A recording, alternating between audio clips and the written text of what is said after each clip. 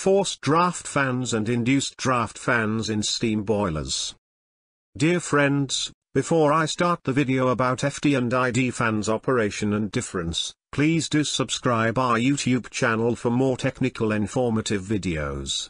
Thank you. As we know, combustion is a necessary process to generate steam in a boiler.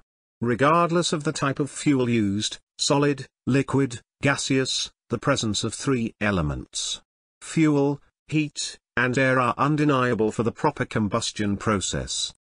Boiler manufacturers use mechanical draft fans to facilitate the air requirement in the boiler and to ensure an appropriate combustion process. Steam boiler mainly utilizes forced draft fan, FD fans, or induced draft fans, ID fans, in their operations. Forced draft and induced draft fans in their operations.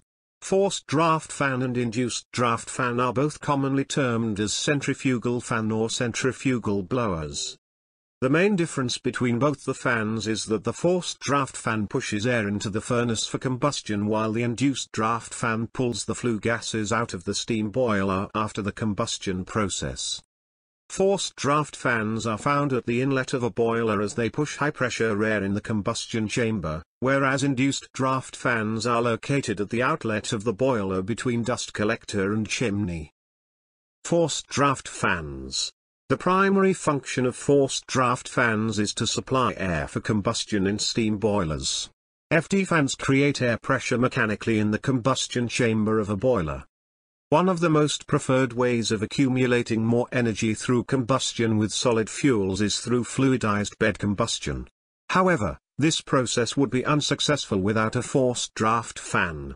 The occurrence of fluidization is possible solely due to the forced draft fan, as it supplies adequate pressurized air as per the weight of the bed and the quantity of fuel that aids in creating fluidization of the sand in the furnace of the boiler. It is essential to calculate the pressure head as well as the quantity of air supplied for combustion. In some cases, secondary air fan fulfills the demand of excess air required for the process of complete combustion. Primary air fan and secondary air fan both fall under forced draft fan and are often installed together in a steam boiler.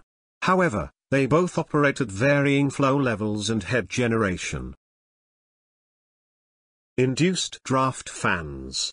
The primary function of induced draft fans in a boiler is the suction or creating negative pressure to dispense the flue gases or air from the system.